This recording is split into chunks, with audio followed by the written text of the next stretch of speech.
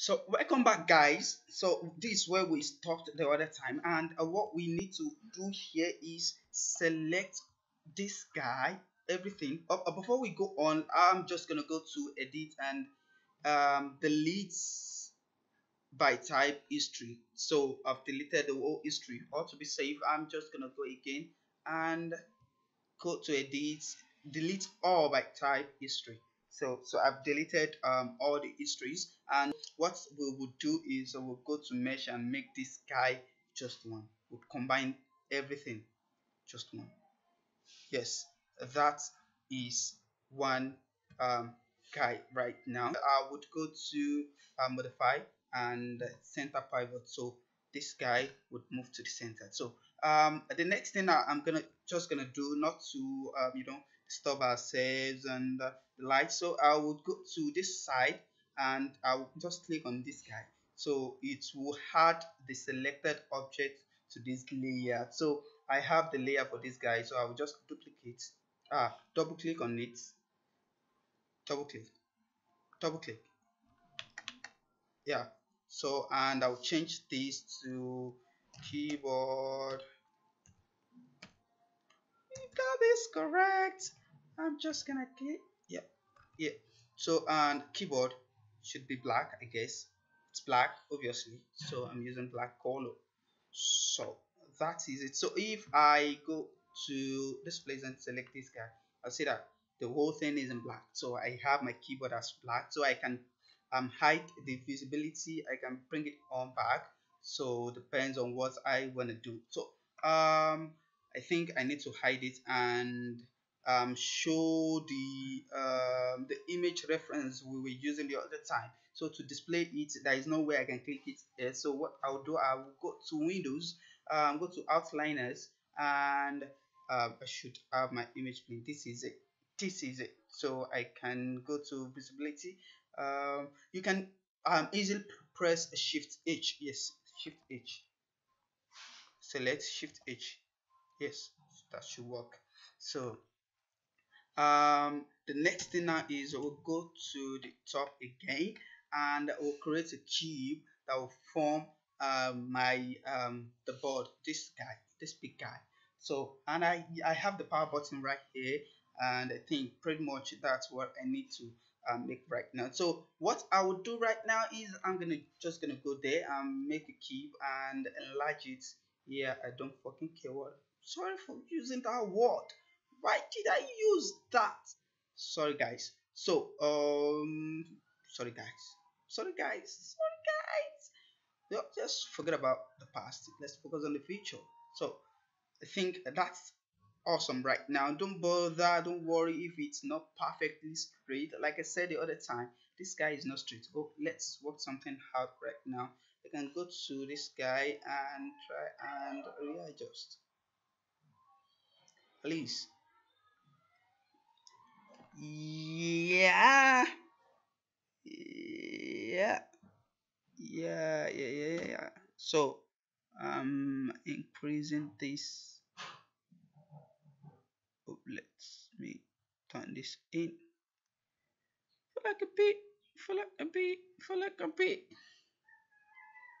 Okay, okay. Let's go to this place and reduce.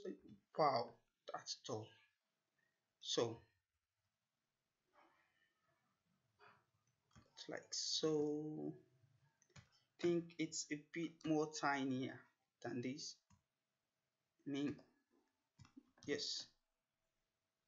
So I think for now I should here should hide it here.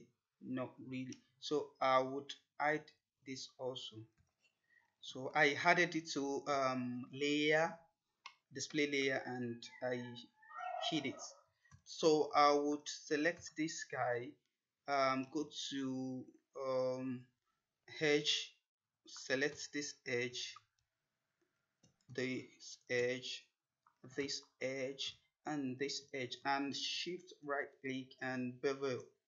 So that should bevel. So I'll go to the top view again and um, the fraction is too much, so I would reduce it. So let me bring this guy up back. So I will reduce it to like, think I'm good to go with 0 0.1, 0 0.1, 0 0.15. Yeah, that's cool. So the segments, I should increase it to, yes, I don't care. That's 7. That's cool. So 7, it's cool. It's cool. It's cool.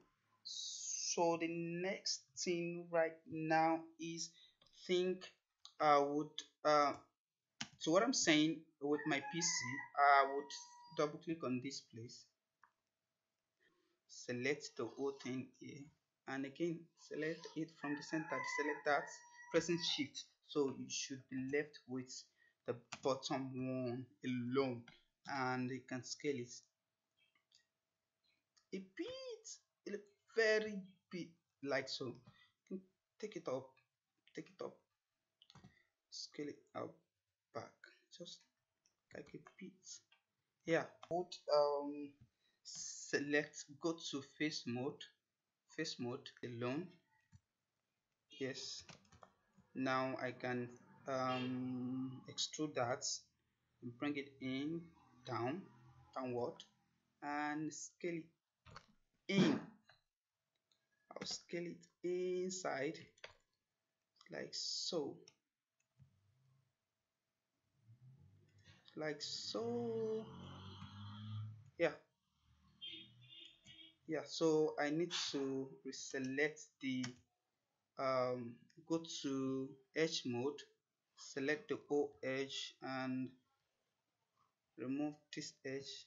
No, remove this edge. Yeah, so we are left with the bottom one. Now let's shift and bevel. Yeah, the segment of 5. Let's go to like 3 and reduce the fraction. Don't reduce it, increase it. Yeah, yeah. So if I go to image mode, yeah, that's cool.